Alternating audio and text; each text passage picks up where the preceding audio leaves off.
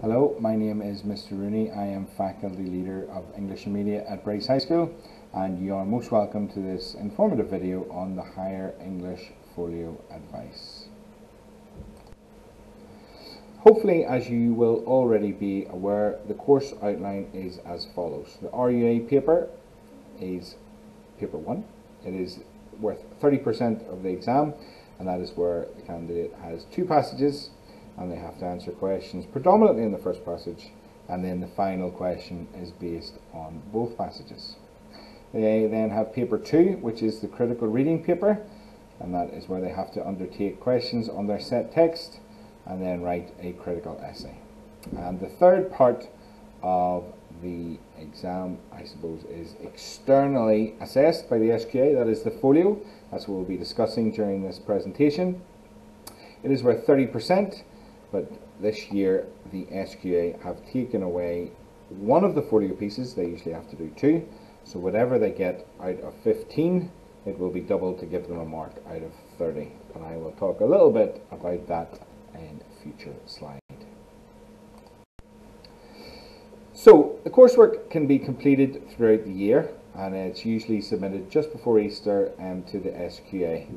There are 3 choices we can go to in terms of what they can write about. So we've got a persuasive choice, argumentative, then we have a reflective and a creative genre that they can dip into for this particular essay.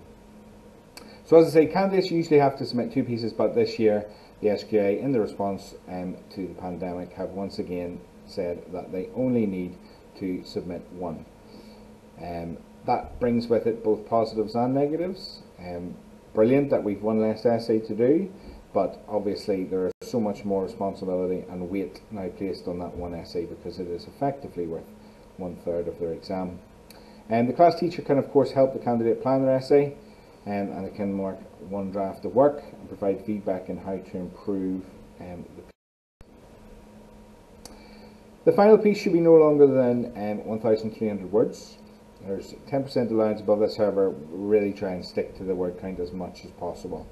The SQA have no advice on minimum word count, but it's quite interesting if you read the course reports for the folio and for Higher in particular. They tend to find that shorter essays, and I think anything below 1,000 words would tend to be self-penalising. I just don't think that you're going to get the most out of the 30% available by doing anything under 1,000 words at Higher. As you can see there, the essay will be marked out of 15. Obviously, now that it's only 1 essay, it will be doubled, and that will give a candidate percentage out of 30. So, what are the options? So, as previously discussed, we could go down the persuasive argumentative route. We could write a creative short story, or we could write a reflective piece. I'm going to take you through all the options, a brief overview of how to structure, give you some advice, and then to finish off, kind of suggest how parents and carers could help out. So when it comes to argumentative writing, I always tend to go with persuasive. I think it gives you more options in terms of writing just one point of view. It really does narrow the mind in terms of your research and in terms of thinking about pushing forward one argument. I think it gives you more opportunity, certainly, to play about with language as well. On the screen there you can see several options for topics. Some are rooted in the past. So for example, the mass shootings in the USA, gun control has been a problem for a while now in America. We've got a few new ones there in terms of certainly the cost of living crisis. I think will be a popular one this year. Reality TV is always quite popular, as is social media. I think it's something that you have to think long and hard about, because it needs to be something you're invested in, something you actually want to write about, or else you'll find the process a lot harder than it could be. I think one of the most important things when you're tackling your persuasive piece, and to give you a great foundation, is to do your research, right? Don't skip out that part. Due diligence is key in terms of getting this part right. So you've got options there on the screen of where to go. I think the majority obviously are going to be circulating around online sources. They're the easiest to go to. You've also got newspapers, which are, you know, really good sources of evidence. Anecdotally, you've got family members and friends. If you want to bring that in, that can be strong evidence as well. But just be careful and be selective about what you are bringing in. What is your evidence? And is it fully backing up the points that you have made in your essay? It really needs to strengthen and almost prove the points that you're making. So it's key to get that right from the start. The other thing I would do from the start is make sure whenever you put down a quote that you like the look of, or a source, or a stat, or a fact, make sure that you're writing down or copying and pasting the URL of where you got it. Right? Keep a list of where you got your information, because at the end of the piece you're going to have to note down your sources for a persuasive essay, and those need to be specific. They can't just say, you know, bbc.co.uk. It needs to be the specific website that the source can be checked, because obviously plagiarism is a key worry when it comes to persuasive writing. This work needs to be your own work, so everything needs to be properly sourced.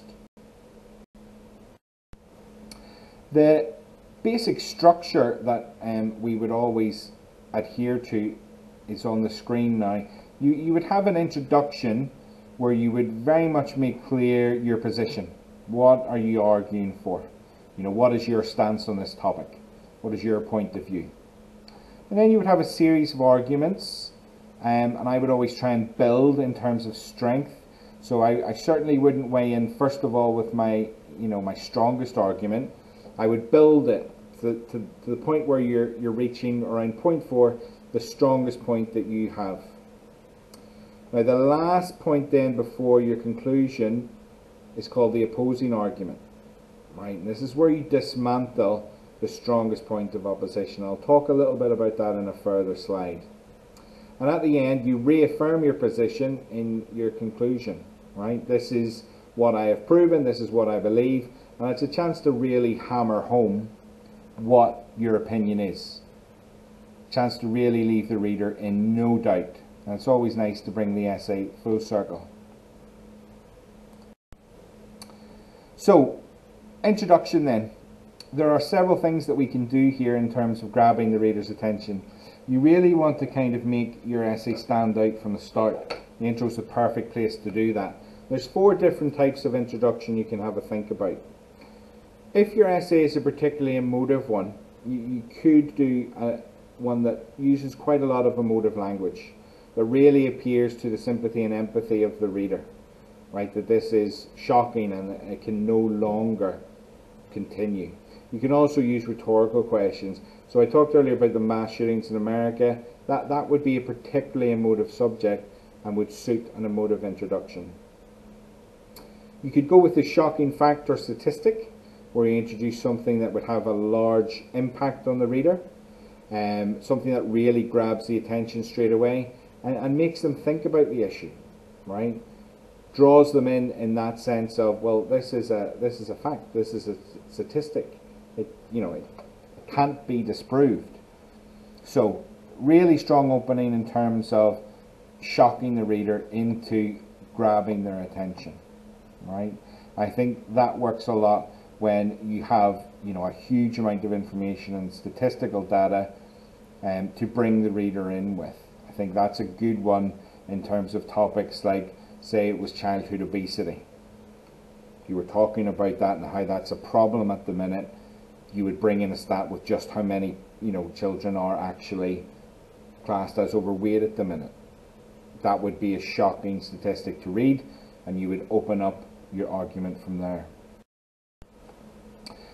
You have the third type of introduction, which is the imagine a world opening. It's where you create the idea that if the nature of your topic persists, it will end in disaster. So a really basic example: imagine a world where the oceans have risen above the level of your house and the temperatures have plummeted well below freezing. Unfortunately, you will not have to imagine in a few years, as this is the reality of climate change. So again, that can be twisted and bent to any topic of your choosing.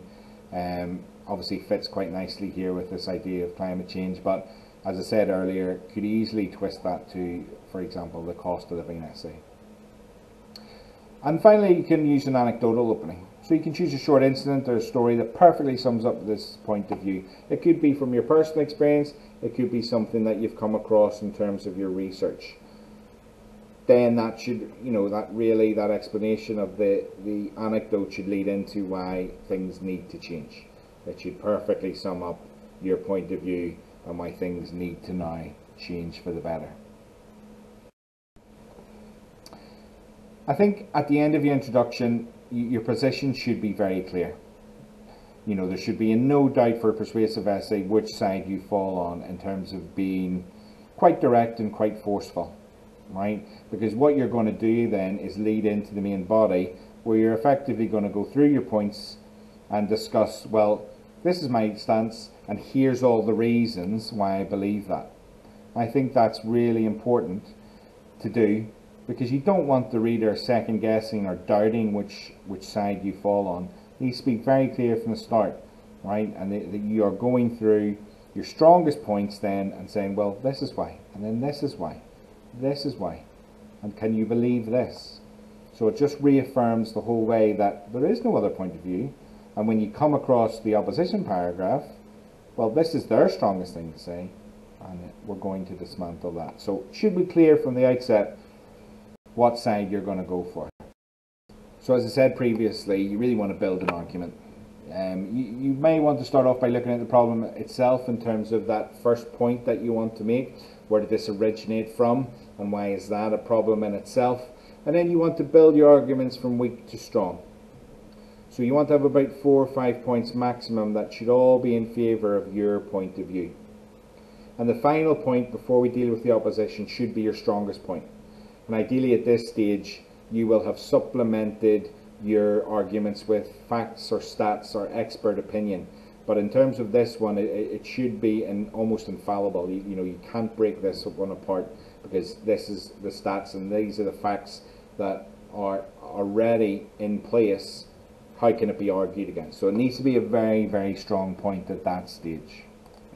Throughout the main body, I think what is important is that you remind yourself occasionally to read through your work and see, am I actually using any techniques here? Remember, the SQA are very much interested in the quality of your writing. Okay, the topic's important, and how you address it is obviously important, but it's very much about the quality of how you have written the piece is going to dictate the mark you get. So don't forget your techniques. So you've got things like rhetorical questions, repetition, hyperbole, and it means just gross exaggeration, where you over exaggerate to get your point across, facts and statistics like we've already discussed, and that idea, if it's an emotive topic, by all means bring in your emotive language. These need to be used like seasoning, like salt and pepper. Too much, the meal will be ruined. The same with the essay. You want to sprinkle them throughout so they have the most powerful impact that they can. So use them at stages and at areas where you think that it would only go to emphasize or highlight or push forward the point that you're making within the paragraph. And be selective. Make sure you have a mix of techniques in your piece.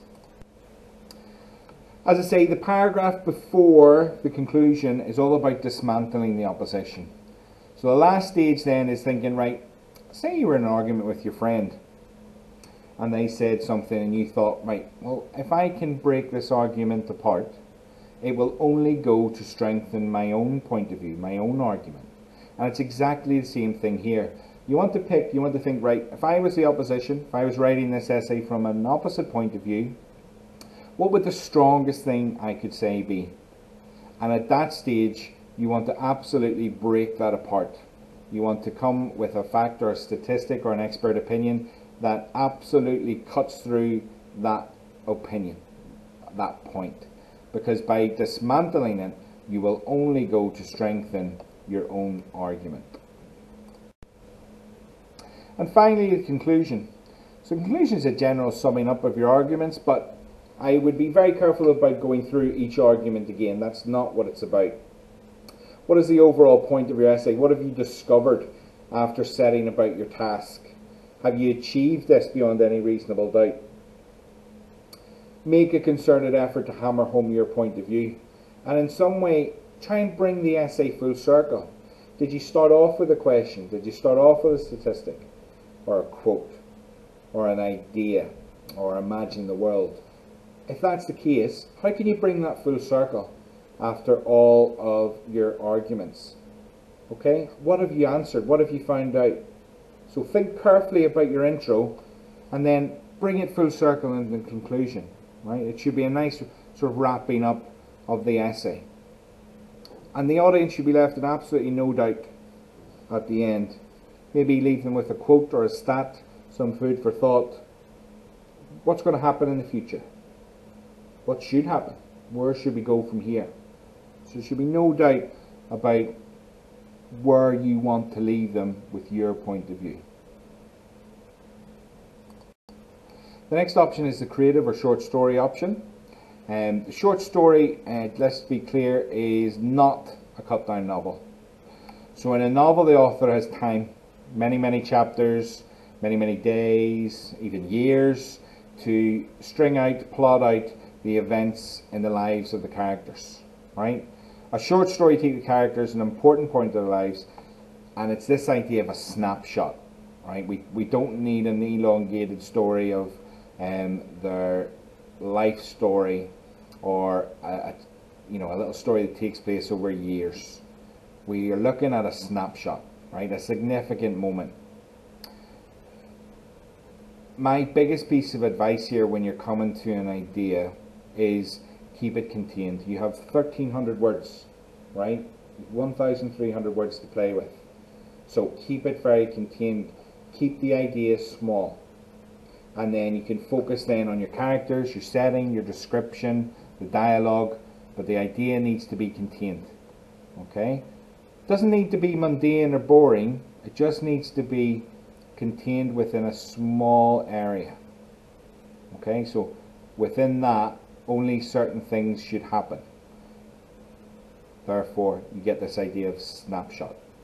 Okay? It doesn't bounce around from different settings or different areas or different places, or from one time to the next. Fairly contained. There's some ideas there on the screen to get you help thinking about what this little idea could be. I mean, these are very generic. I always like to kind of place the idea of a snapshot with the idea of war or conflict, and a very easy one to go to is in the trenches.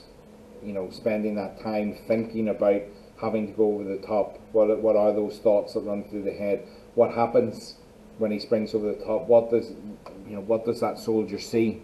What is happening to his comrades? Very simple snapshot, but gives ultimate room to describing the scene in terms of what's going on around, but also describing his feelings, her feelings, and that of their fellow soldiers as they kind of launch themselves into battle. So always important to have a wee think, what would my snapshot be? What could I contain it with? What is my idea? I think the next thing you need to think about is what perspective do you want to write the story in, right? Whose point of view will you present the story? So it's done in first or third person. So in first person, you tell it from the point of view of one of the characters. So you write in first person using I. You basically putting yourselves in their shoes, and you are putting yourself in the mind of the character, right? Everything the reader sees, they see it through that character, basically. Okay? But the other way is third person narrative. So this is where you tell a story from the point of view of someone not in the story. So you would use pronouns he, she, throughout. This means the story can be told from a more objective point of view, not narrowed down to the perspective of one character. So it's really up to you to choose from the outset which style you would like to write your story in. The characters then, very much at the heart of the story, they need to seem real. The plot of the story should reveal something about them, that they should change in some way, perhaps go through a crisis or a moment of tension in their lives. My suggestion would be to limit the amount of characters to 3. Very difficult to keep track of more than that, or to sort of outline more characters of that in 1300 words. Also, I think with the character, you need to reveal them through their actions and their gestures, not just through dialogue. I think sometimes you think, we'll get this character through what they're saying.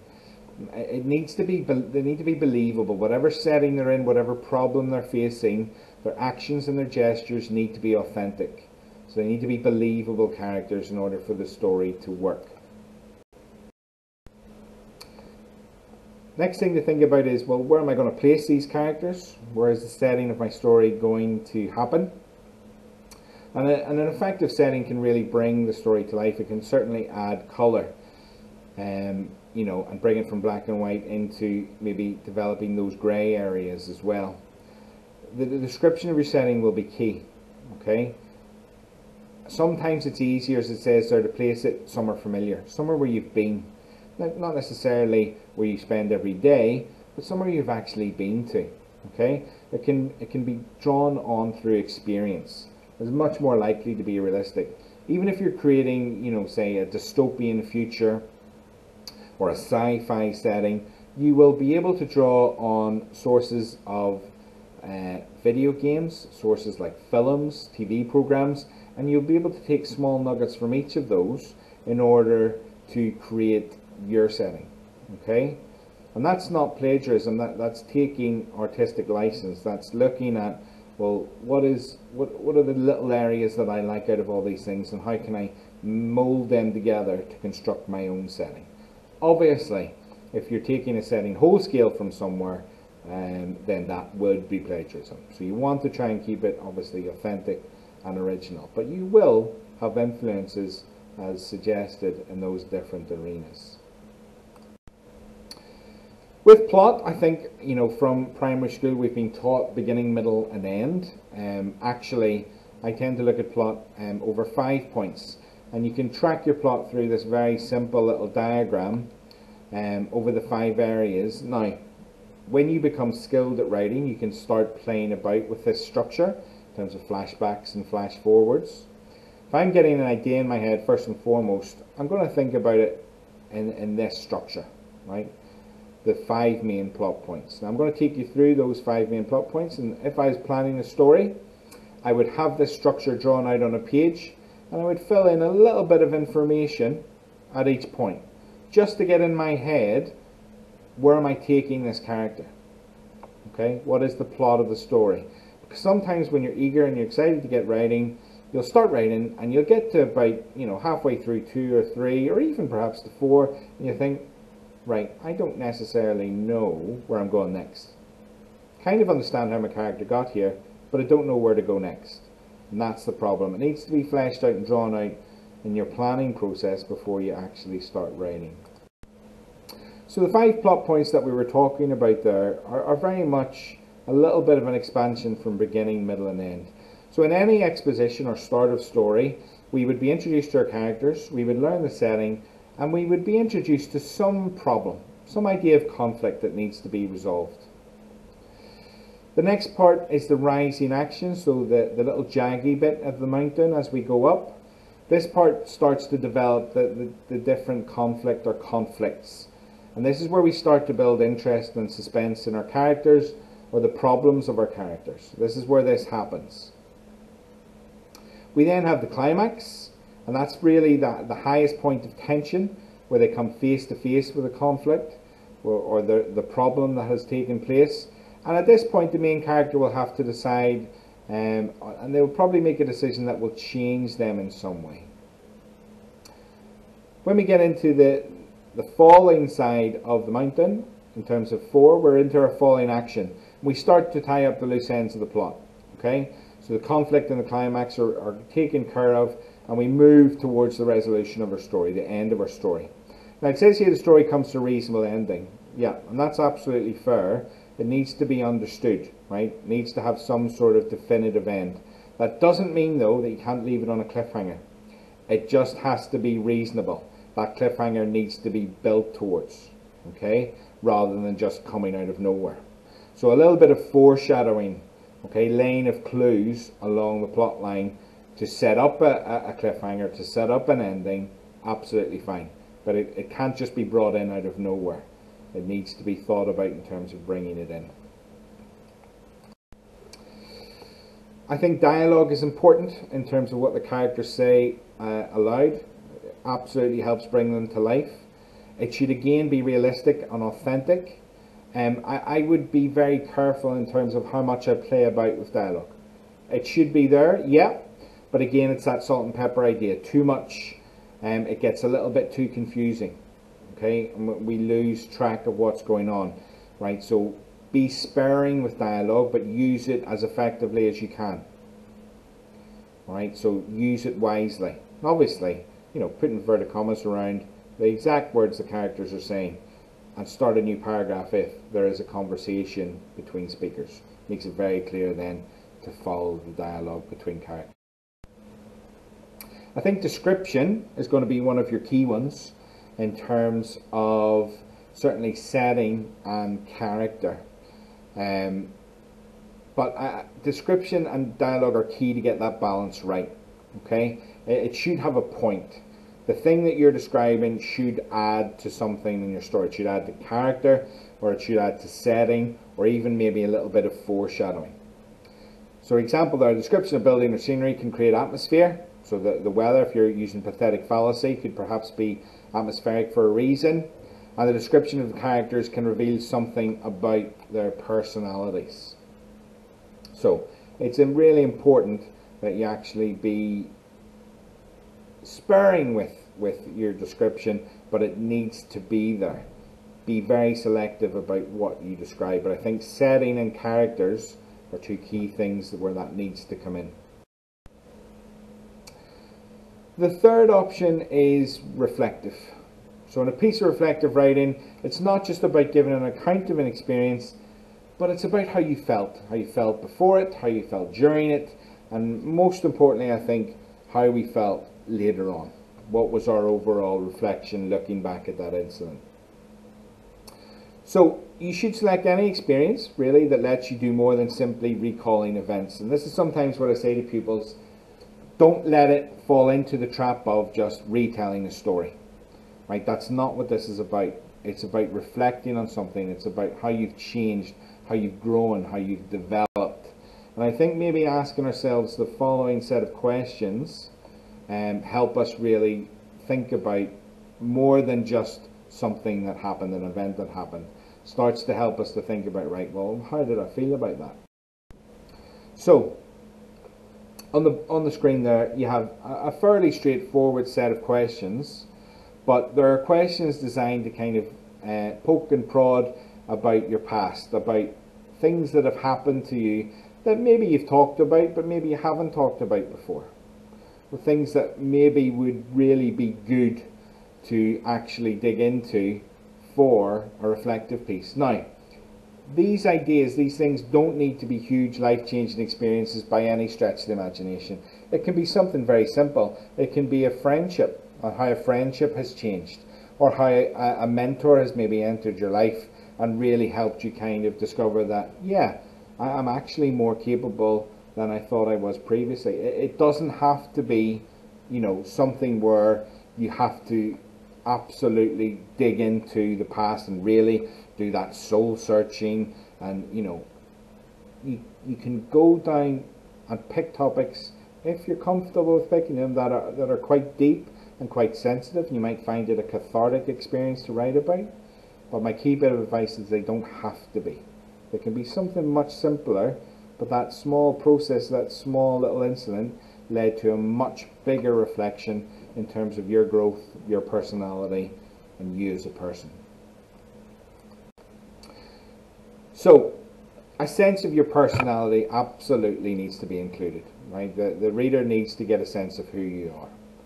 And you have to express your thoughts and feelings, right? You're going to hear this from your teachers quite a bit. What were your thoughts and feelings? And it's not just about telling them, it's not just about saying them. We'll talk about how to do that in the next slide. But the thoughts and feelings need to be there. Need to be there, well, previously going into the incident itself, and as a result, how he felt after. So it's not just an account, it's reflecting on it. That is key. You're going to hear that over and over again if you choose this topic for your essay. It's about reflection, clues in the title. You can treat it in an entertaining way. So if you're particularly adept or adroit at using humour, that could come in and be a big part of your personality. I think we as a Celtic nation are very good at using humour in order to reflect and in order to deal with things in our lives. And it needs to have an appropriate style. So a chatty tone and a formal tone may be more suitable than a formal one. However, it needs to be controlled. Okay, it still needs to be written well. So it needs to be accurate in terms of punctuation and grammar. But you may want to be slightly informal in terms of your treatment of the topic. So in planning this, there are certain things that I would always kind of talk about and discuss. So the first thing would be to note down, your thoughts, right? Including what happened during the experience. What happened before, what happened during, and what happened after. What were your thoughts? And they can be very small little snippets, but they should enable you to track change. They should enable you to go, well, that's what I was thinking before, and this happened, and that's what I was thinking when it was happening, and this is what I think now. So it's that process of tracking how your thoughts have changed. Where did the experience happen? Does that have a place in this essay? Does that need to be really described and explained? Because actually it really does unlock some of the ideas that you're trying to talk about. So the easiest one to think of when it comes to that is, say you're talking about that transition from primary into secondary as your idea, and how much of an experience that was, and how that changed you. You might want to go into detail about the differences between the buildings. That sensory idea that primary was all joyful and light and glitter and colours, and then when you went to secondary it was almost like a maze. There was so many places to go and discover and change. Was every day something was changing. All the different types of teachers that you then had to encounter, all the different classrooms, where previously in primary school you had that one secure classroom, and it's that idea of growth, that idea of moving on and dealing with those new feelings and emotions. But the setting can be sometimes really important. The experience itself, important to note down what happened during that time. How did you feel? Did anything jump out at you as out of the ordinary? We want more than just the basic story, right? But in our planning, what happened, right? In a series of events, can you just detail what went on? Next thing that I would focus in on, that I would look at quite closely, are feelings. And sometimes it's the most difficult thing to do, but note down how you felt at the time, right? What feelings are you going to try and communicate at the different stages of your essay? What we want to do is by showing the reader as well as telling, okay? And what that means is we sometimes want to drift into using imagery to express how we're feeling. And certainly our word choice is going to be key. But the first thing we need to do before we start changing things into imagery and thinking about our word choices, well, what are the actual feelings that we need to play about with? This is very much, if it's a reflective piece, it needs to be about you. So your personality needs to come through here, right? So you need to be thinking, how is that going to happen? Is it going to happen in the dialogue? Is it going to happen in addressing the reader? Is it going to happen through humour? Is it going to happen in terms of my emotional side or my empathy? What part of your personality is going to come through in this essay? And then the other thing is, it's always likely that there are going to be other players involved, other people involved in this experience. You need to think about, well, what are they like? How are you going to show the reader what they're like? How are you going to get that across? Again, are you going to use a bit of imagery there? Again, just even thinking of the teacher perspective, how potentially primary was almost like this guardian angel, and oh, they were so lovely, and then when we got to secondary, oh, it was terrible. You know what I mean?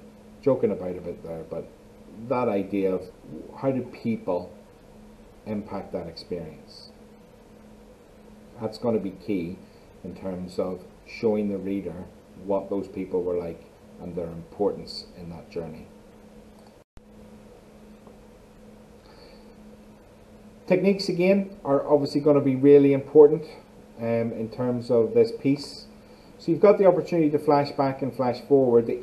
I sometimes say the easiest way to think about reflection is to think about yourself driving in a car.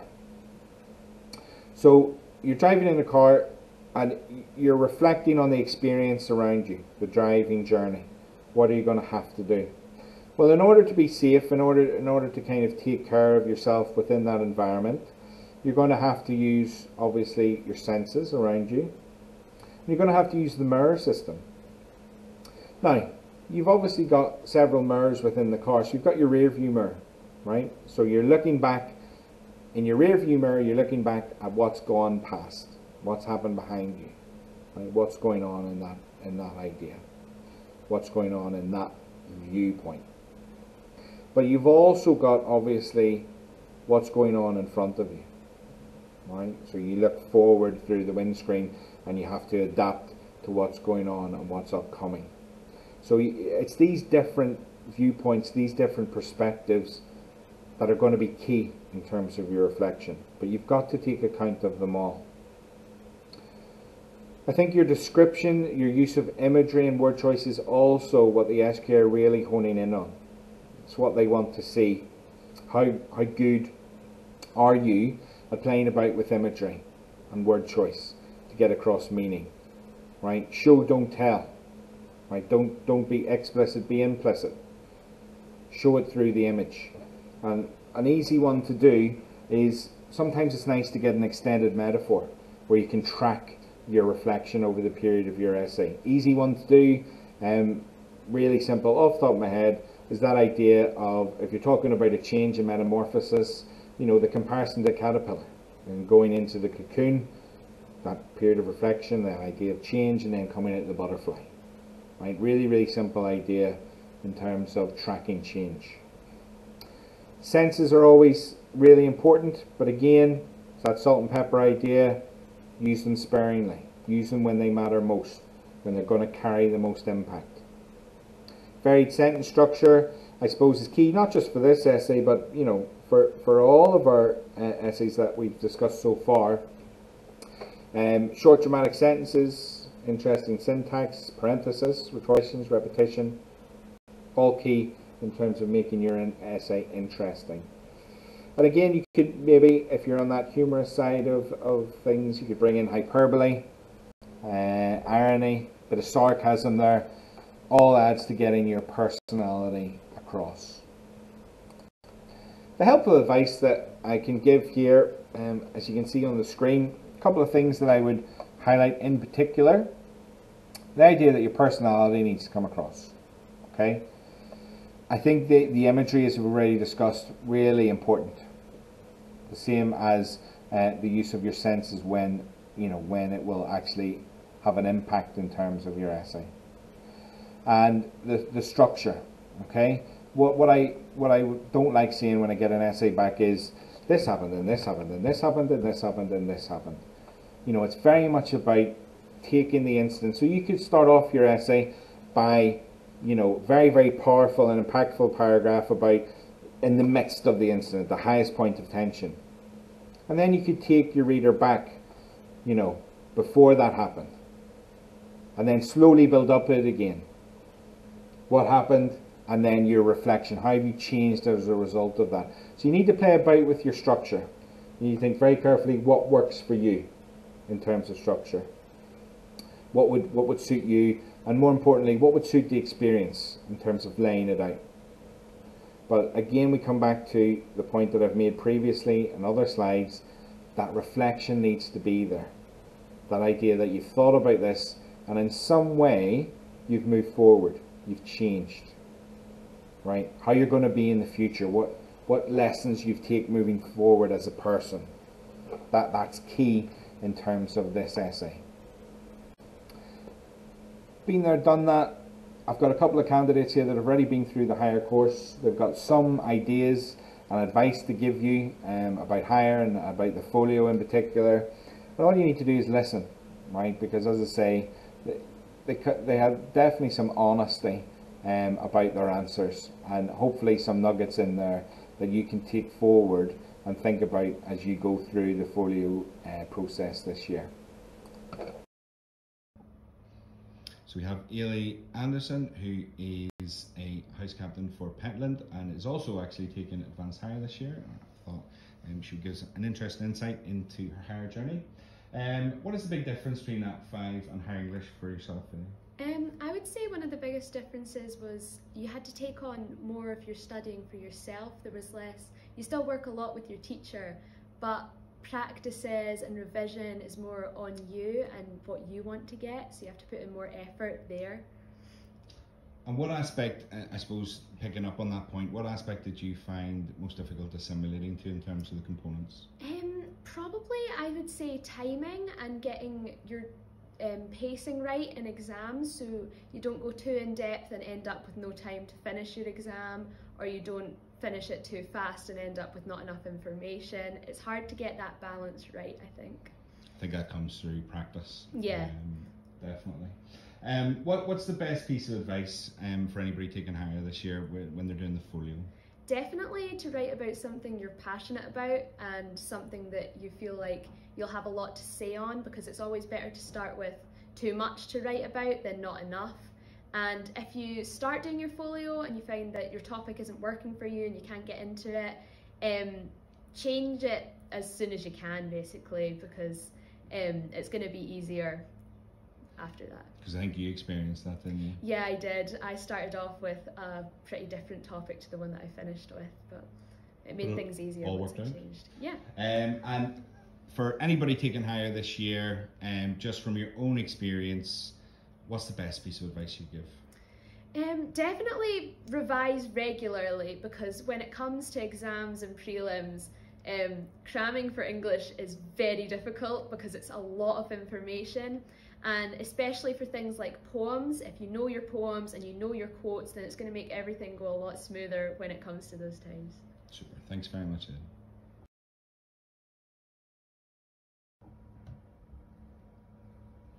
Hi Ben, Ben's one of our school captains at Bryce High School, and I've asked him along just to give us a wee bit of information about his experience in higher English. So Ben, we're just going to start off with a fairly easy question. What do you think the big difference is for yourself in terms of National 5 and higher? Certainly the workload is a massive jump between Nat 5 and higher, and the kind of amount of work you need to put in outside the school. And within your class, you need to kind of give your maximum effort to make sure you achieve well. Thanks, Ben.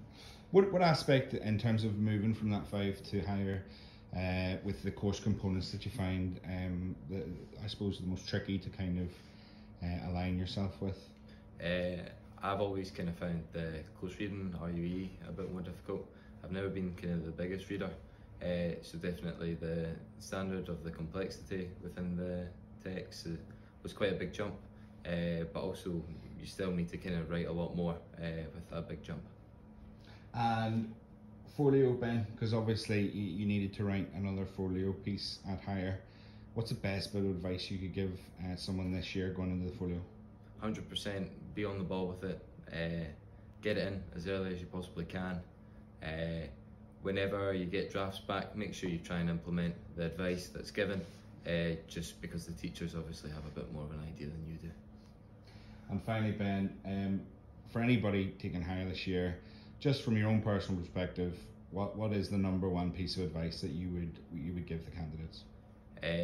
Just try and be consistent. Try and set yourself that ground level from the start of the year and work at that steady pace all the way through, and don't try and cram everything in at the end. Perfect. Thanks very much, Ben.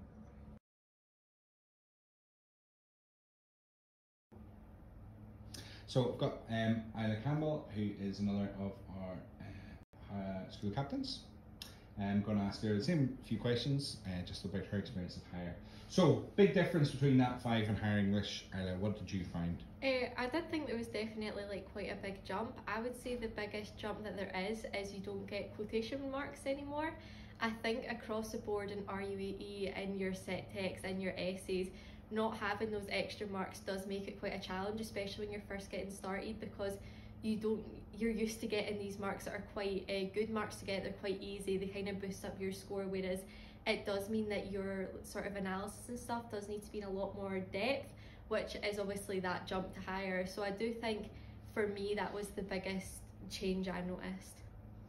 Okay, what aspect, what component of the course do you think you found, I've said most difficult, but what one did you maybe take longer to come to grips with?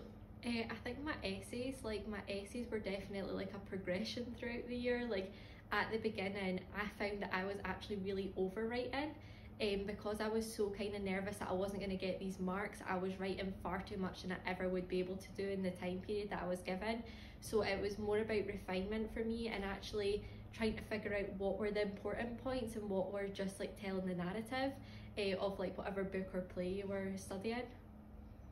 And in terms of the coursework, in terms of folio, what would be your golden nugget of advice? Do something you're passionate in.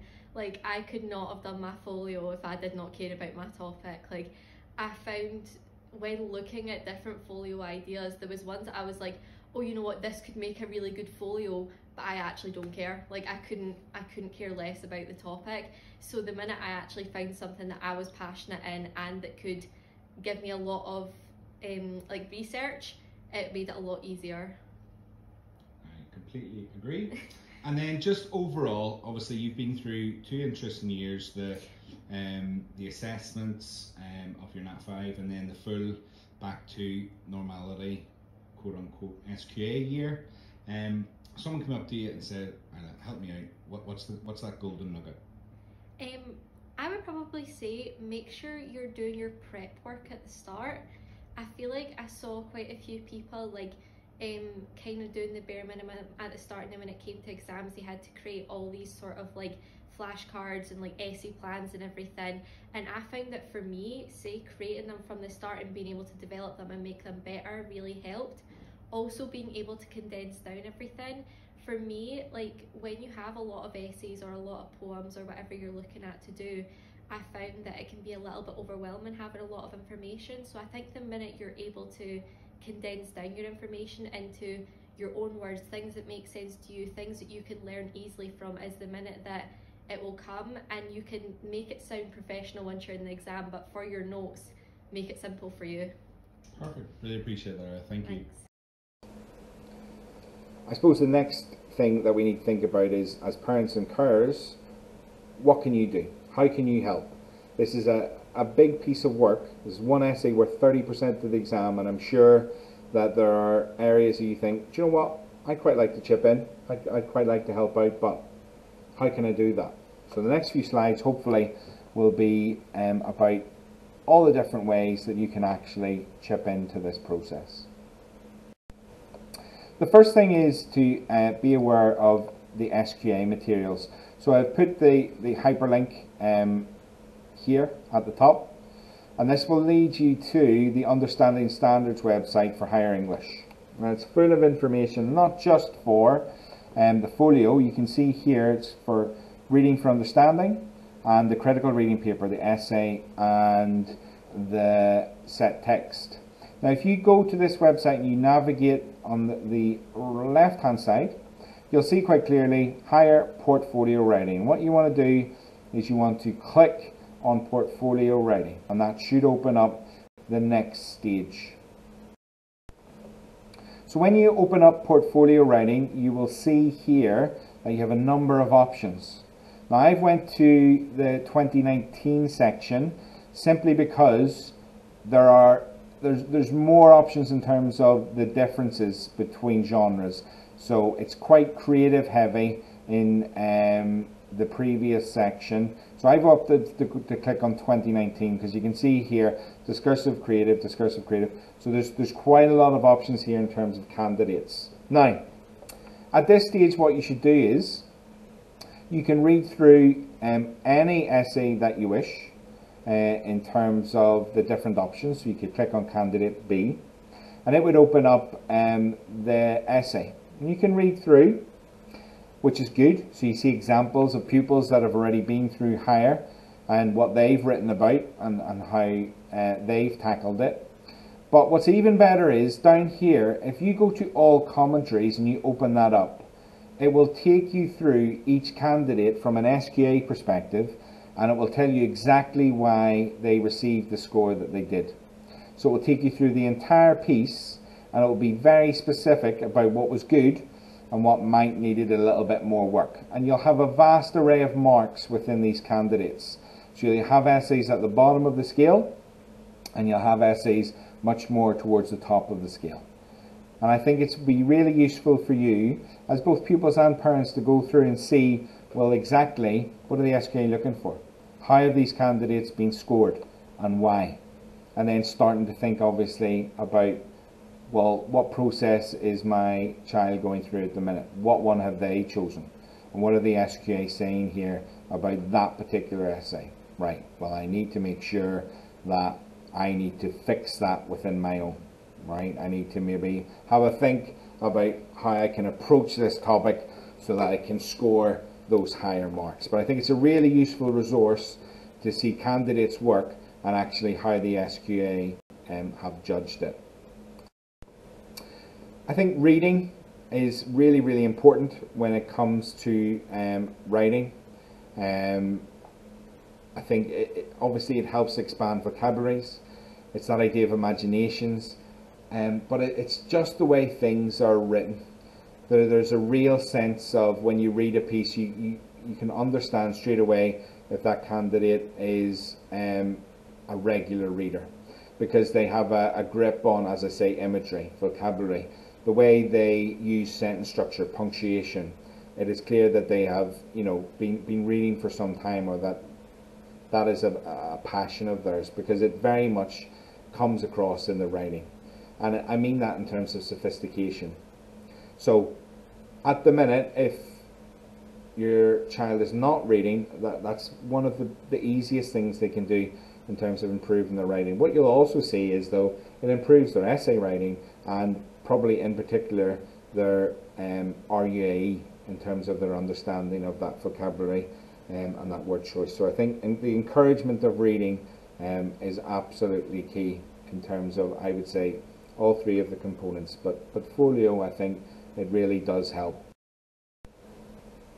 Inspiration, I suppose, is always important when it comes to choosing what you want to actually write about, what you want to actually talk about. There's some fantastic things on TV, on Netflix at the minute that you can dip into, some fantastic films that I'm sure that you've either watched yourself or watched together. But there's always those little nuggets that you could take out in terms of ideas. I've mentioned the war stories previously, the dystopian nature of some of the films that have come out. Some great TV shows, Line of Duty, brilliant in terms of that police drama. It's another really easy one to do, like a snapshot in an interrogation room. Be a really good idea for a creative piece. So I think a lot can be pulled from what you've been watching, either yourself or as a family, or maybe having just a discussion with what they've watched. What are their influences? What would they quite like to write about? And that kind of leads me to taking an interest is key. Asking questions, and not just closed questions, actually opening up and thinking about, right, okay, I know they have this folio to do. Asking about, now you know what's involved in the different choices. Well, what choice have you made? Why have you done that? What's your topic? How, what stance are you going to take? In a short story, well, set the scene for me. That might be a bit too big. How about you narrow it down? Reflection. Oh, what incident are you picking? Oh, that's a really good, I remember that time. Do you want to sit and talk about that? Because I remember clearly how you were feeling back then. Just taking an interest could be huge, right? It could really actually, make your child think about things in a slightly different perspective. We've all had a journey, right? We've all had different experiences. We've all lived different lives. You have definitely something to bring, advice to bring to their piece. So please, best thing you can do is ask. And by all means, don't take no for an answer. You should be invested. And obviously it's coming from the head of English that is absolutely an appropriate thing to do. And finally, what help can we provide? Well, there's several things. Obviously, we've got an open door policy within the faculty, We've got after school revision sessions on a Wednesday afternoon, which is study support, but folio questions are more than welcome. We've got study sessions linked in with maths coming up in 2023. We've got our Twitter page, which sometimes will reference articles, and it will have our updates about what's going on within the faculty. And obviously you can get in touch with your teacher through Glow or myself at mark.rooney@falkirk.gov.uk. I hope in some way that this has been helpful in terms of giving you a little bit more of an insight into the process of all the different folio types, and I hope that it enables you to support your child as they move through this process, because as I say, that 30% is really key in terms of giving them a good foothold before they even walk across the threshold of an exam. So hopefully that's helped you, and by all means, if there's any further questions, do not hesitate to get in contact.